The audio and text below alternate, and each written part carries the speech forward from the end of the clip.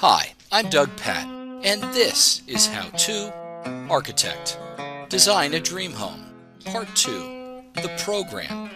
I asked Scott and Lisa to put together both architectural influences as well as formal requirements for their new home.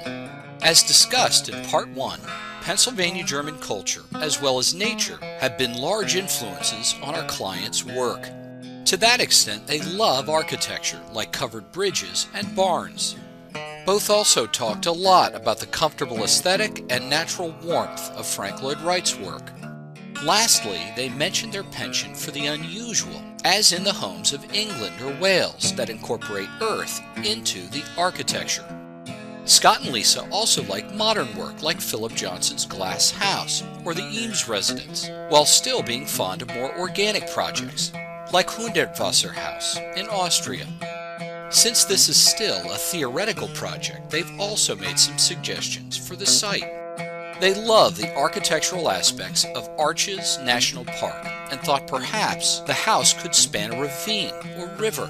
They're also quite fond of the cliff homes in California. Finally, they both seem interested in architecture that structurally pushes the envelope, like the time-worn but magnificent Hagia Sophia, or more contemporary rock church in Helsinki.